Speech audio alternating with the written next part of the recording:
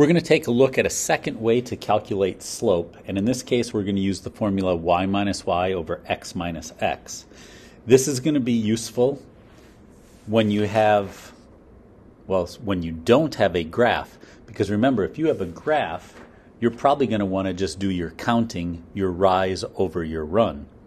But if you don't have a graph, it's not easy to count the rise over the run, and you would then opt to use y minus y over x minus x. I'll show you. In this first example, you see we definitely don't have a graph. It's written out, it says, what is the slope of a line that travels through these 2 points? Well, I don't have a graph, so what I can do, and it's just the exact same advice I gave when I did the rise over run video, the very first thing you should do is write down the formula you're going to use. So instead of writing rise over run, because you don't have a graph, you write y minus y over x minus x. There's no reason to skip that step. Then, if you think about these 2 ordered pairs, they have an x and a y, an x and a y. Be careful not to mix those up. And now I just choose my y and my other y, a 2 and a 0, and I just say 2 minus 0, y minus y, 2 minus 0. Now be aware, whatever order you went for your y's, you have to go in the same order with your x's. So because I went 2 minus 0 for my y's, I now have to go 0 minus a minus 5. Minus a minus 5, be careful, because subtraction and negatives are your enemy in algebra. Minus a minus 5 is like 0 plus 5, so I get a slope of 2/5. Now, by the way, if somebody chose to do the other order, they're still going to get the same answer as me. In the first example, I went 2 minus 0 for my y minus y. But what if I went 0 minus 2, y minus y? For my x minus x, I have to follow that order, and it's a negative 5 minus 0.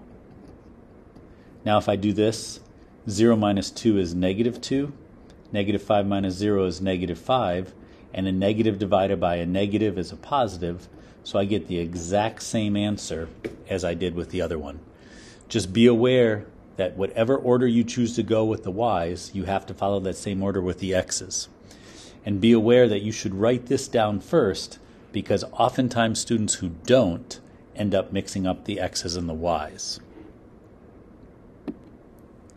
Hey, let me show you something. The part that I wrote here in words was actually describing this red line. This red line goes through the point negative 5, 0 and 0, 2. And we did this problem in a previous video. To get from here to here, I did a rise over a run. And if I travel from here to here, my rise is upward 2 on the y-axis, positive 5 for my run, and I got 2/5. So if I had a graph, counting the rise over the run gave me the exact same answer as using the y minus y over x minus x. So you just choose whatever one works easiest for you in the situation. Here's the next problem, and I would say if you want to do some darn good learning, you should write y minus y over x minus x, put your x and your y underneath both of those points, and then go ahead and try to work this out on your own, and then pause the video when you're doing it and come back and compare your answer to my answer, because in 4 seconds I'm going to unveil my answer. Pause the video. Okay. So here is the answer you should have got if you worked that out on your own. Now, of course, if you didn't work it out on your own, you look at my work and you say, yep, I agree with that. But be very careful, because it's really easy to agree with someone else's work. You do a heck of a lot more learning if you do your own work and then compare. And by the way, if somebody else did this in a different order, because I went negative 3 minus a negative 4, if you did it in reverse order, negative 4 minus a negative 3, you would reverse the order on the x's, but you would still get the same answer. One more example and we're done. Once again, I have the same advice. You should take this, do your y minus y over x minus x on your own, and then pause the video before I reveal my answer so that we can see if you're getting the same thing I'm getting.